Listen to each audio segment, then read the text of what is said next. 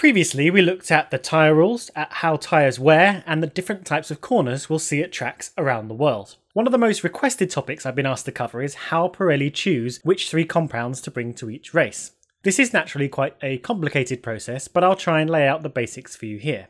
As a reminder, there are now 7, previously 5, dry compounds that Pirelli can bring to a race. The softest of these compounds are grippier, have a shorter lifespan, and have a lower ideal operating temperature. And naturally, the harder the tyre, the less grippy the rubber, the longer the lifespan, and the higher the ideal operating temperature.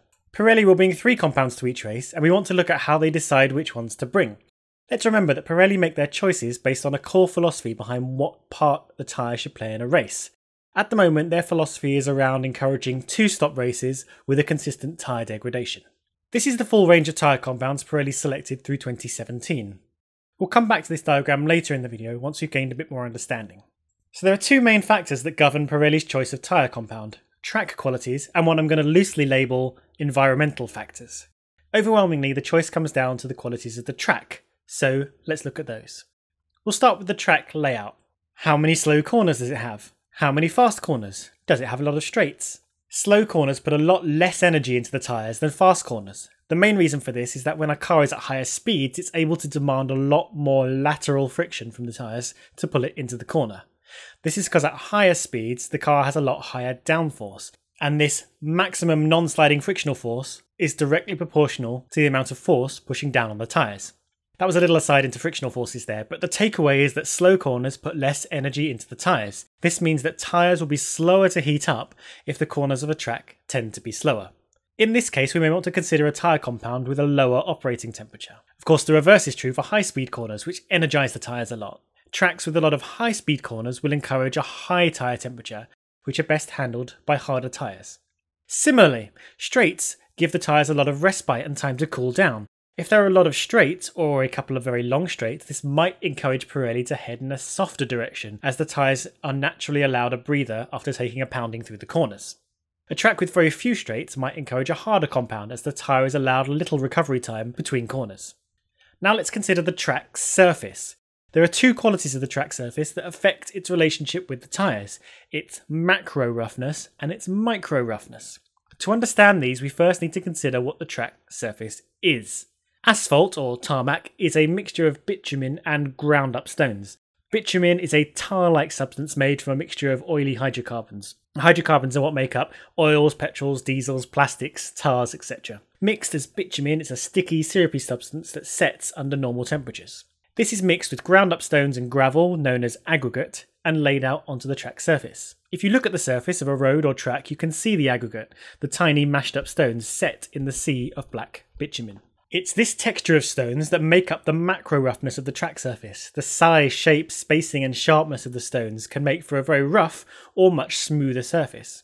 Freshly laid asphalt can often be much rougher in its first few years of service. The aggregate will have a lot of pointy edges and won't necessarily lay evenly across the surface of the track. This macro roughness makes the track more grippy, but much more aggressive in how it wears the tyres. A track resurfacing requires special attention from Pirelli, as it may call for a harder wearing tyre compound. Over time, possibly many years, depending on how often the track is used, repeated wear will eventually start to smooth out the raw aggregate over time. In fact, eventually track use will start to wear the surface level bitumen clean from the aggregate, reducing the grip significantly. Fresh asphalt is also loaded with oils when first laid and is more sensitive to temperature change. Rising temperatures will cause some of the oils in the bitumen to leak out from the mixture during its early use. More oils present in the asphalt make it less grippy, and obviously oil sweating to the surface will make it much more slippery during its bedding in phase. The evolution of a new surface requires a lot of monitoring. Pirelli are putting a lot of work into studying the new track surface at Barcelona, for example, where all the pre-season testing is about to take place. You'll also see compound choices shift with new tracks over the early years as Pirelli anticipate changes in the qualities of the asphalt. The other element of track grip quality is its micro roughness. This actually involves looking at the surface of the asphalt itself and testing the graininess of its texture. The quality and texture of the track surface relates to its direct relationship with the surface and texture of the rubber of the tyre. Now this is pure chemistry. The friction between 2 materials is borne out from the bonding between the molecules as they push up to each other. High fidelity scanning will give Pirelli a good sense of how the tyre and track will respond to each other at different temperatures. Pulling back away from the track surface now, let's have a quick look at some of the environmental qualities that Pirelli will have to consider.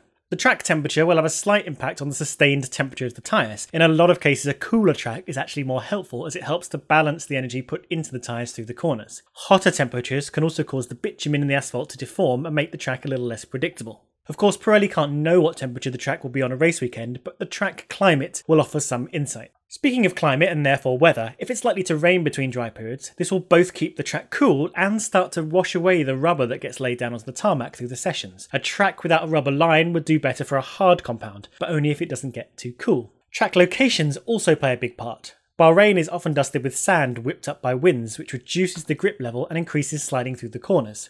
Street circuits are temporary tracks and will always feature a lot of track evolution as the cars clean up the surface of the track and stress the bitumen in ways the track rarely sees at other times of the year.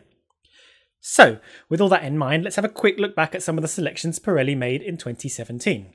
Let's start with Monaco. It's got the slowest corners of anywhere, the slowest average speed, and it's a temporary track. All of these factors contribute to a very low tyre energy, so the softest possible compounds were chosen. Azerbaijan is a street track, but unlike Monaco, it has a mixture of slow corners with some medium and high-speed corners and heavy braking. In this case, Pirelli brought compounds one step harder than Monaco.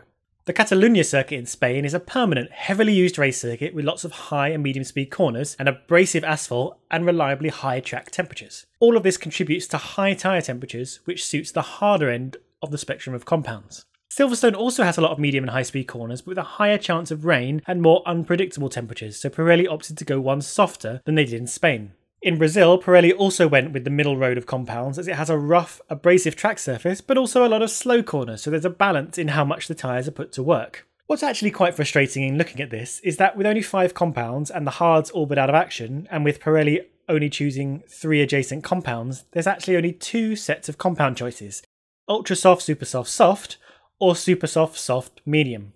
This year Pirelli have a wider range of tyres and will not necessarily use adjacent compounds, so we should see more variation in compound choices. We're seeing this already in the first selections for 2018.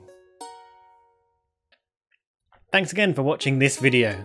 There may be a slightly longer gap till the next video because this week coming up is the week from hell, although by the time you've heard this it would have been the week from hell that's just happened because I record these a week in advance. Anyway, so yeah, there may be more than a week gap till the next information video, but hopefully not, we'll see. Thank you very much to my Patreons for supporting me, and thank you very much to you for watching.